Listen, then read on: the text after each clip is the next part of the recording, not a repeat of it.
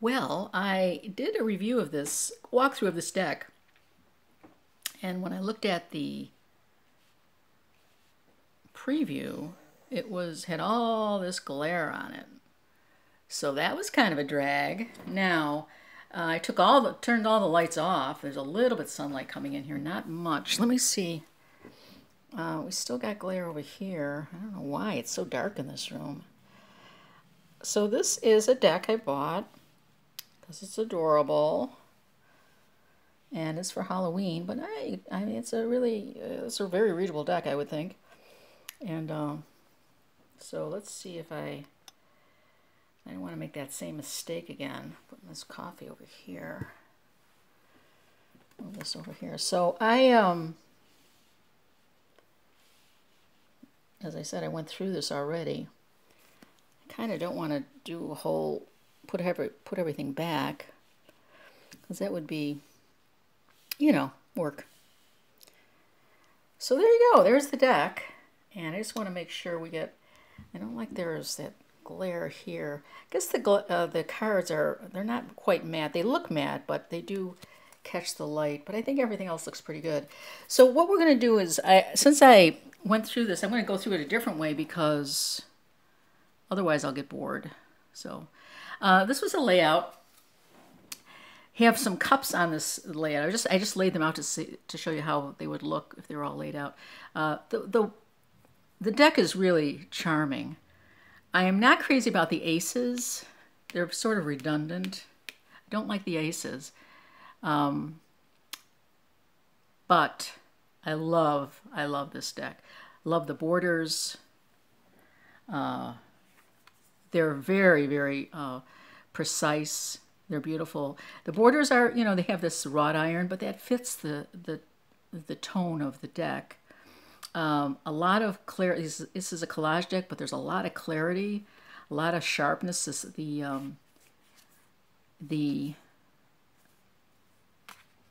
sharpness of the DPI or whatever it's called is really high end. I don't know. It's probably 600 or something. I don't know.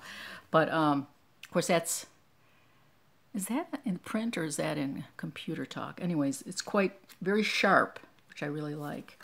So the cards are very distinctive. There's a lot of elements on each card. I'm just going to show you. Here are the backs. And so they're reversible.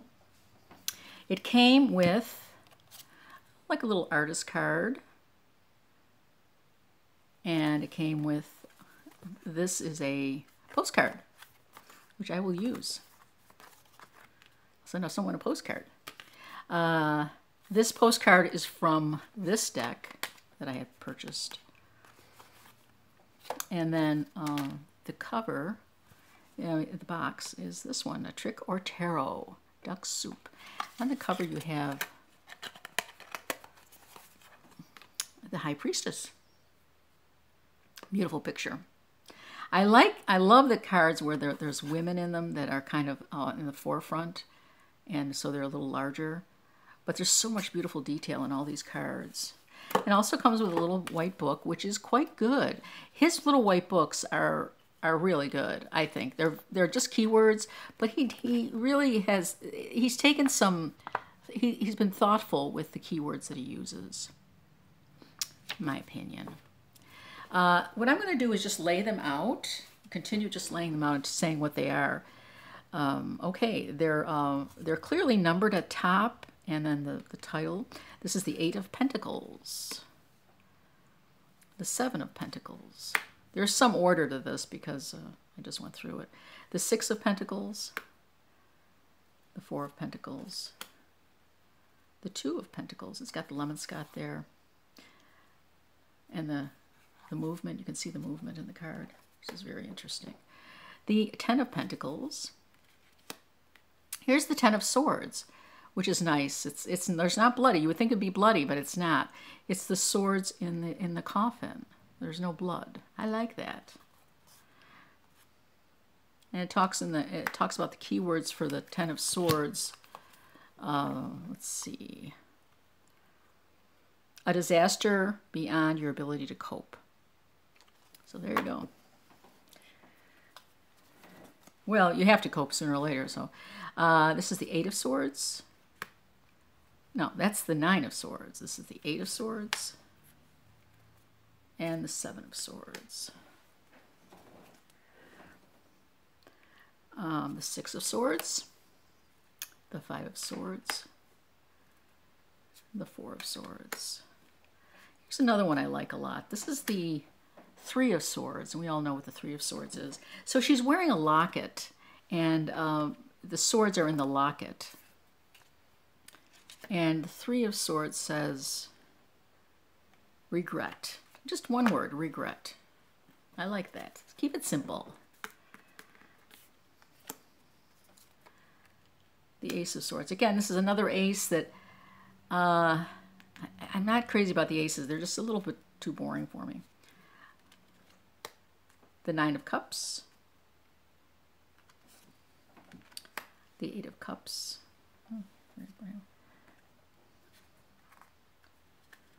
The Seven of Cups. Six of Cups. It's another beautiful picture. It's called the Five of, well, it is the Five of Cups. Now there's holding one cup, there's a cup down here. You don't see all 5 cups, but you do see the 2 cups that are overturned. And probably the other 3 cups are behind her. Just a very poignant picture. The contrast and her face, very, you know, soulful, sorrowful.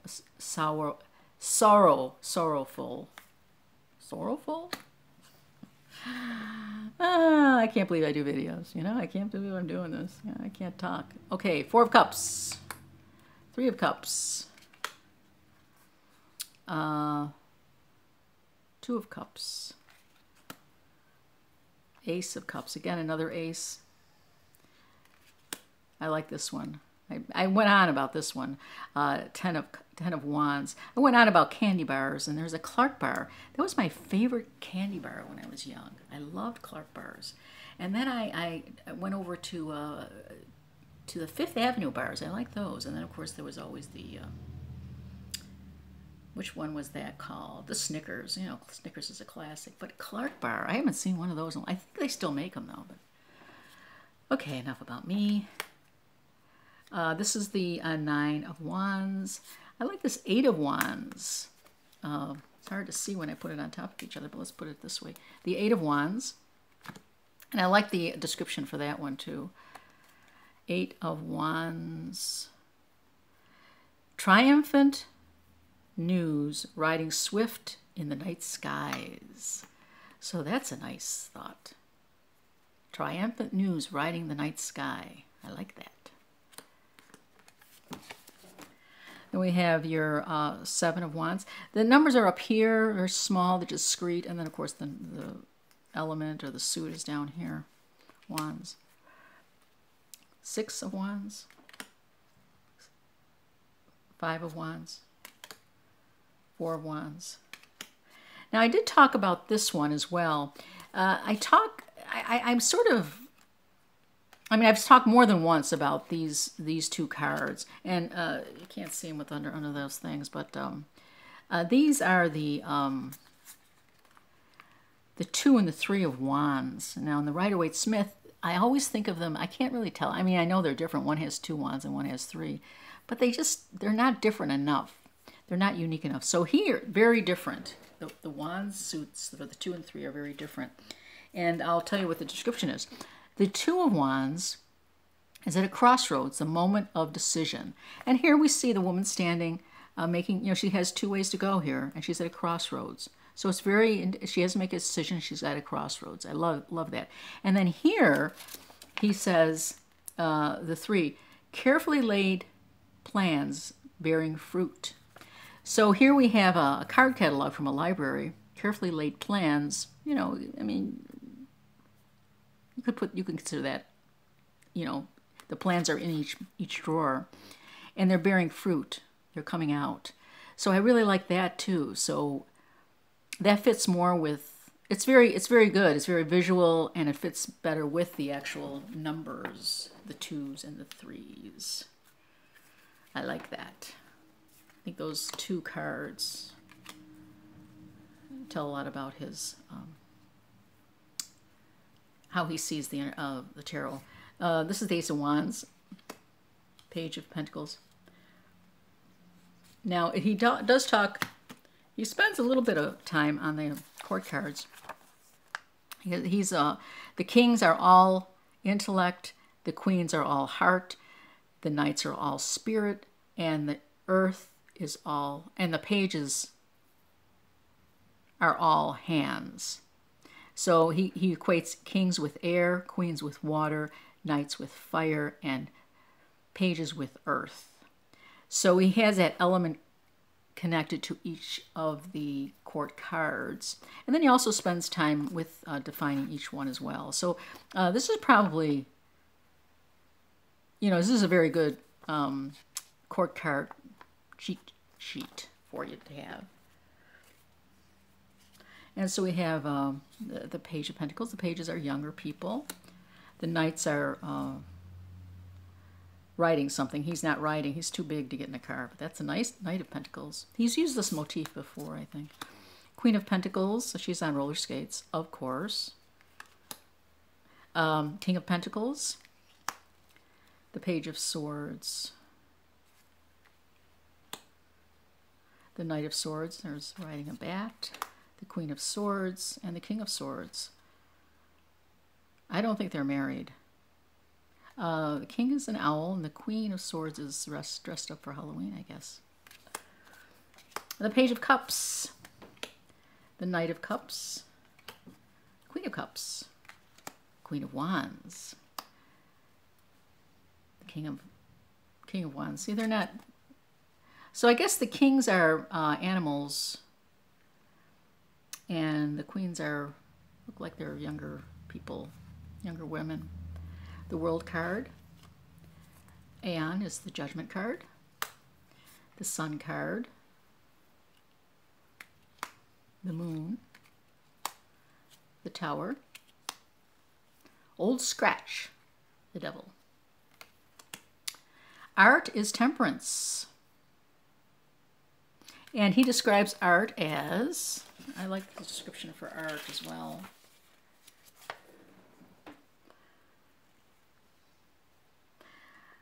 Inner gratification, unification of opposites, the alchemical process at work. Well, that's cool. That's a nice card. Very nice card. This is the Devil card, and it talks about transformation. The Hanged Man. Strength. That's awesome. The Wheel of Fortune. The Hermit card. Adjustment is Justice. That's a pretty card. Chariot.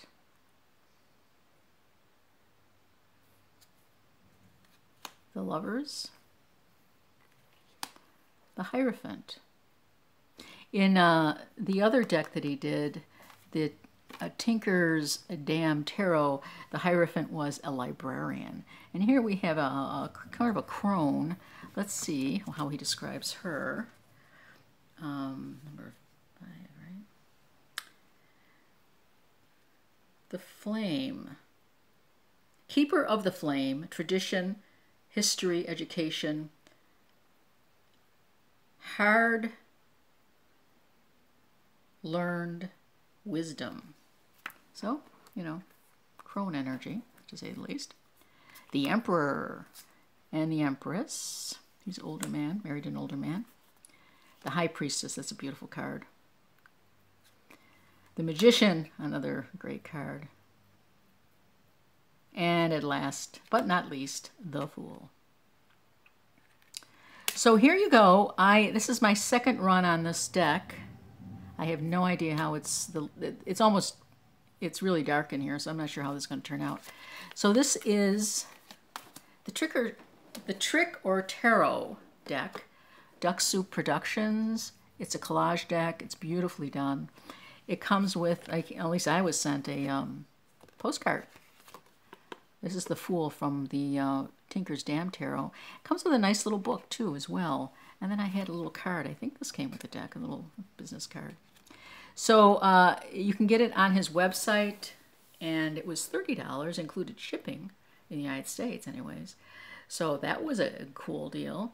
I will read with these. I think they're, I think the key words for the tarot are worth looking at, in my opinion. Okay, that's it, guys. Have a great day.